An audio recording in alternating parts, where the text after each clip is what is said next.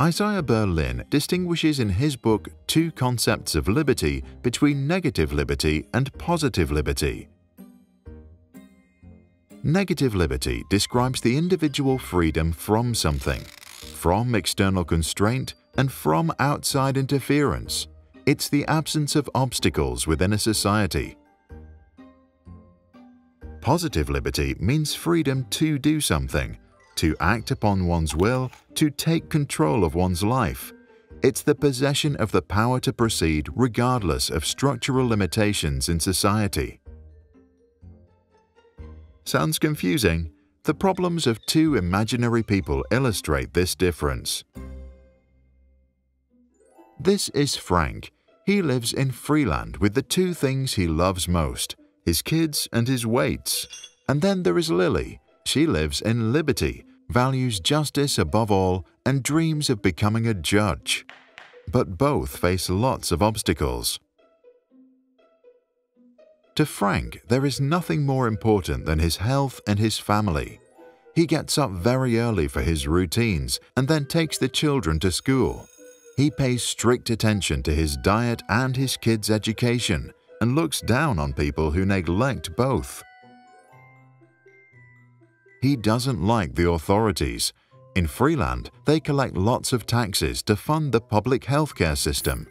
Why pay the medical bills for those that don't care about their health, he wonders. Frank seeks freedom from these taxes. Frank loves to lift weights in front of his house once the kids are in bed.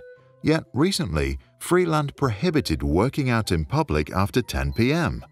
For Frank, that's none of the government's business. He wants freedom from laws that restrict his recreational habits. And there is one more thing. Frank also doesn't like public schools. He thinks they are useless and would prefer to teach his kids at home. But in Freeland, homeschooling is illegal. Frank thinks that is outrageous and wants freedom from compulsory education. Eventually, he's had enough and moves to Liberty, where the taxes are lower, the government smaller, and where he believes he's got greater freedom from external constraints. Lily is already there and feels trapped. Lily recently tripped and broke her leg. Now she needs surgery, but medical treatments are expensive in Liberty. To pay for it, Lily has to take out a loan. She thinks the system is unfair and feels she doesn't have the freedom to receive decent, affordable health care. And things get worse. After her surgery, Lily needs to rehabilitate and takes walks around the block. This is when she realizes that she hates the smoke from all the cars on the street. The smog she inhales is clearly dangerous. Lily finds she has no freedom to recover appropriately. This injustice reminds Lily day in and day out that she wants to become a judge. But since she's from a disadvantaged family, she can't afford the tuition fees of a university. And to take out another loan scares her. Eventually, she just feels frustrated and bitter. She thinks she has no freedom to pursue her dreams. Lily isn't happy in Liberty and moves to Freeland with a stronger welfare state, a place where she has the power to act regardless of structural limitations in society.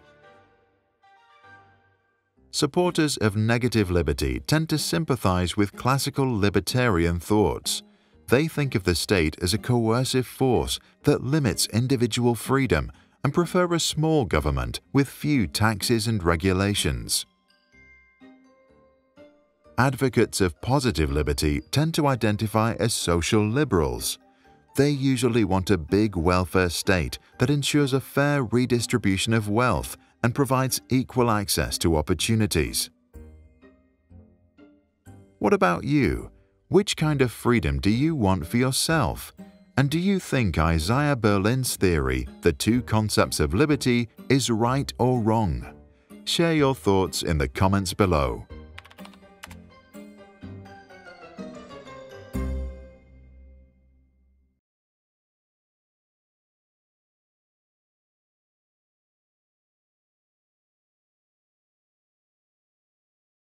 If you like how we explain complicated ideas in simple cartoon animation, you can support us. Visit patreon.com/sprouts.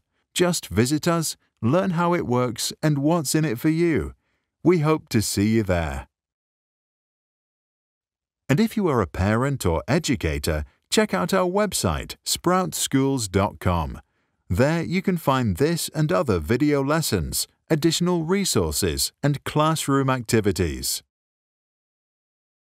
If you found this helpful, check out our other videos and subscribe. If you want to support our work, join us on patreon.com/sprouts. For more information and additional content, visit sproutsschools.com.